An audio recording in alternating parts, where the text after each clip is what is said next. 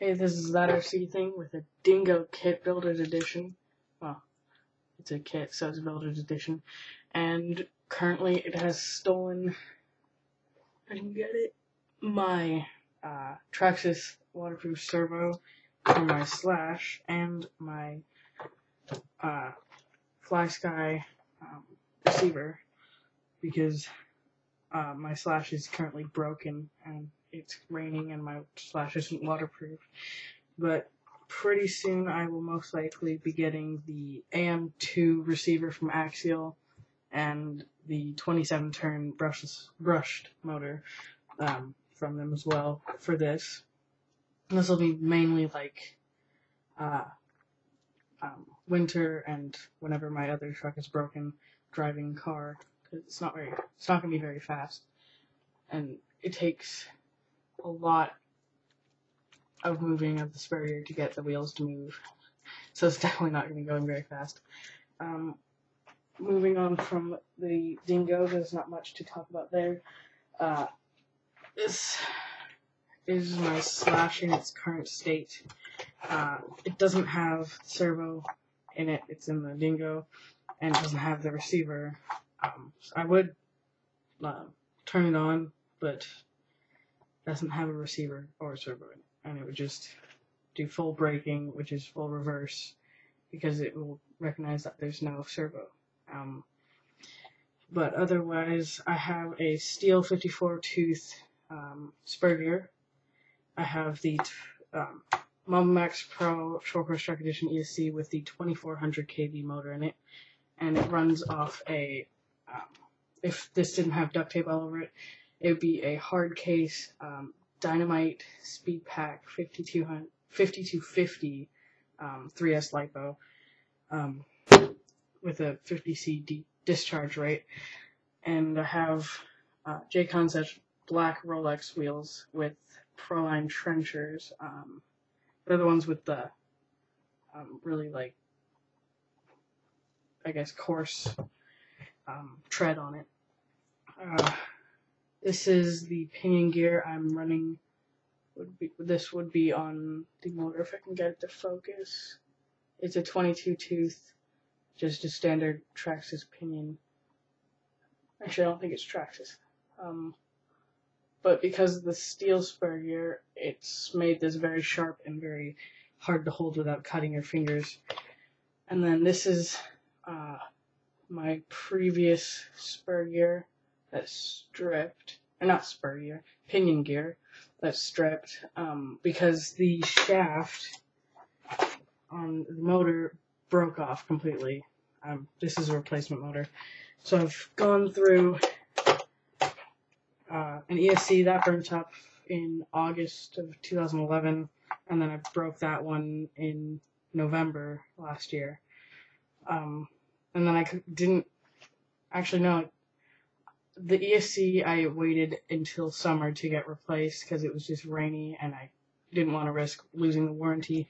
And then it actually took 7 days total to send out and get a new one of the motor, which is kind of insane how fast it took. But this is how it is right now, and that's very loose. So the bearing in this rear hub carrier has blown out and left a massive amount of whatever was in it inside of the hub carrier, and it's not good. And it actually kind of ruined the inner, where the hex, if you can see it, it's kind of destroyed in there. I have the STRC metal hex for the all-around for the axles, and I'm just running stock axles because I had CVDs, but they didn't really work. They would just fall apart constantly. The little rub screws that held in the parts that go inside these would just fall out constantly, and then they rusted out and wasn't very good. Right now, upgrade wise, I have RPM bumpers, and I have taken off the front part wherever that went, of the bumper that goes all the way across, just because the screws were in the way of my Ford body down here that I got for Christmas. I don't know how my sister got it because it was out of production for a while. But Training Flame said to keep it in decent-ish condition, and it's sort of okay. Has a bit of matte with some green around it. Just Tamiya gunmetal with some silver. This silver was actually packed for paint from 3 years ago. I think it was like 2000. No, that's 4 years ago. 2009. It was really old, and it's kind of like water now. It just runs. In the front, I have the Traxxas aluminum steering knuckles. I have Proline Power Stroke shocks. I have the sway bar kit. I have the RPM A-arms all around. And speaking of A-arms, actually, I did manage to break a rear A-arm. If I can get that to focus. No, it's not going to focus. It was actually racing my friend's Nitro Firestorm, and I didn't realize how short the road was, and I forgot to brake, or I didn't brake in time, and so it went onto grass, flipped, and then the rear wheel caught on a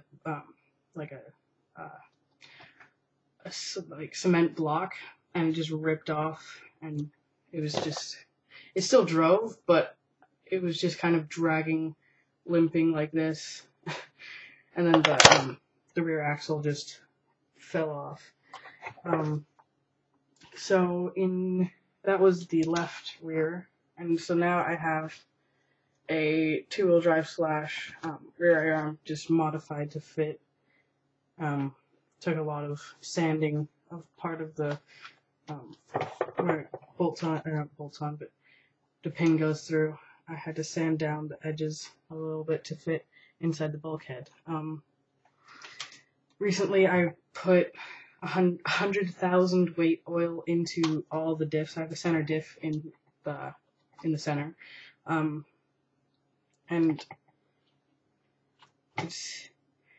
it's helped a bit, but not much. It still slips a bit. I don't know how. I mean, the front feels like there's oil in it, but it just doesn't really do anything. Oh, now it does. But it's worked a bit, but not much. I have RPM Nerf bars, RPM body posts, and this one has the ride height adjuster in it. I have the rear Power Stroke shocks and the adjustable height battery mount or clip-in thing because of how big this lipo is. That's about it, I think, besides the RPM rear carriers. I'm pretty sure I'm missing something, but I'll just get on to the bodies. A while back, I got the Flowtech for Christmas. It looks a lot better than this. Pretty sure I have a picture of it somewhere when it was brand new, and I just finished painting it, but it's not doing too well considering the back half of where it goes on to just kind of broke off after a couple flips.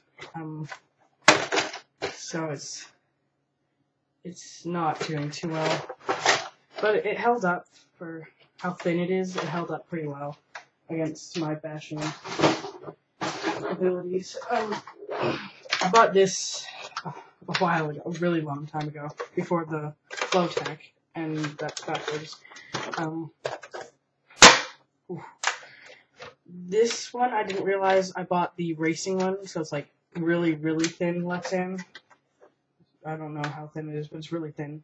And it didn't hold up very well at all. And the crappy paint job is because I got fluorescent paint instead of normal paint, and I didn't realize how, like, runny it could get if you did too heavy of a coat, and it just ruined it. And then a bug landed in it, and I tried to wipe it out, and then it just made a massive smear, so I gave up on painting it for a while, and then I tried to do the thing where you get brake fluid and just wipe off the stuff, but it was there were so many thin coats that it took forever, and I just got bored of doing it, and so I just kind of left it for a while. But then I just painted it black, and then just masked off these bits and just painted that green because I had some green, and it looks like crap, but it's a good bashing body. And it actually makes it so that when I go down a fire bridge that's near my friend's house, that it'll like kind of flip backward and grind on the back, on the bumper, which has made it impossible to my abilities to be able to get the bumper, the back part of it off, because it's just grinded down. Yeah, it's just grinded down the screws. It's just not good. I think I should have gotten the wheelie bar that mounts onto that. But I think that's it for my slash. Pretty sure I'm missing something. But it's fun. It's fun when it works. It goes close to 55-ish, 60 if I can get it to go without flipping first, because it's very unstable at high speeds. This is the Dingo body. I got these painted, the little light bucket things go in like that, sort of. I haven't figured out a way to get them in there, but this is, all I did was, for this one, it's just black. So it's just a very black car. I did do some matte on the hood, and it came with a little Axial logo, so I just did that. And then that's gloss now, which is actually turned out much better than I thought it would. It was actually really, really hard to be able to get the paint into the seats, or like anywhere really on the interior, because there's so much depth in it. And it comes with the windshield, and I have put that on, and a lot of people are, but it just looks better with the windshield on.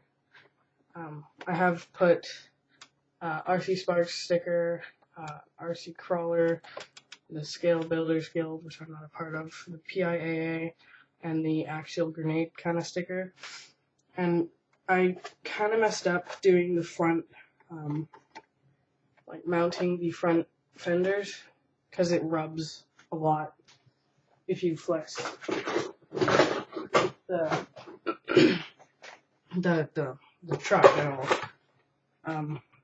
So it turned out pretty well, actually. And a couple of little things I did was put a little tiny license plate, if I can get the glare to go away. Put a little Washington license plate on it, and that's not a real license plate number, so you guys know. So it's not like it's mine or anybody else's. And then I put like a little jerry can on the back, and that's about it. That's about it for the Dingo, really. I'll probably be getting the ESC and motor pretty soon, maybe a month. It's pretty far out, but behind my house there's a creek that's perfect for this, so it'll be fun. Because then I don't have to walk far with it. It's kind of slow. I think that's it for my cars. I've only been able to afford 2. And I'll probably make a trailer for the Dingo to carry my slash, so I can use both at once. I'm going to get a second receiver for my slash, because they're only $7, and it's kind of ridiculously cheap. So I'll probably do that, and then I'll just quickly bind them. So yeah, I think that's it.